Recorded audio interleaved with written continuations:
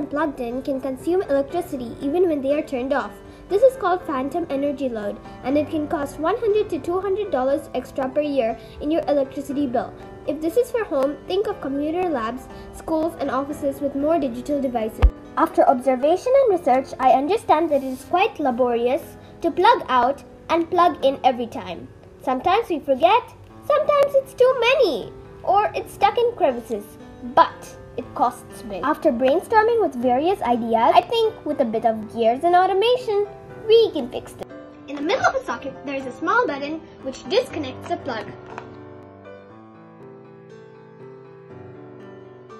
This is the robotic cover which helps us secure the plug inside and push it back in place. And this is the display which helps us monitor the power usage. This is all done with a single touch using the app from your device. The app is user-friendly and helps you choose the particular plug to pop and connect. It also shows the usage of your plug. I was also advised of design upgrades through altering the electrical circuit. I'm Kaushik from Pristine Private School, Dubai. I'm in year 6 and this is my model for the pop and save to save energy for sustainable living. Thank you.